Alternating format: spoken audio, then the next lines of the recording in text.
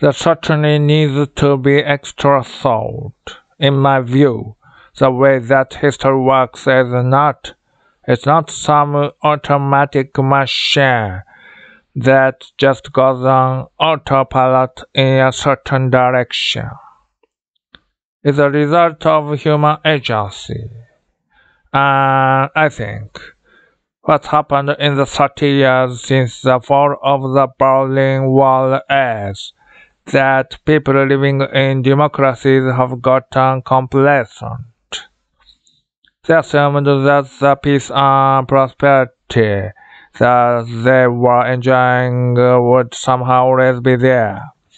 And they didn't have to work very hard for it. So they could confuse the mask mandate with authoritarian dictatorship. And that's something you can only do in a way complacent and safe society. If my optimistic scenario actually pans out, one thing that really is going to be different is, I think, people that live in democracies are going to realize that they got to be vigilant.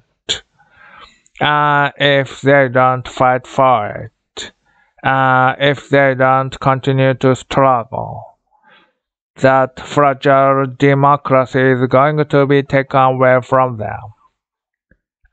In that sense, I think Putin has taught people a lesson.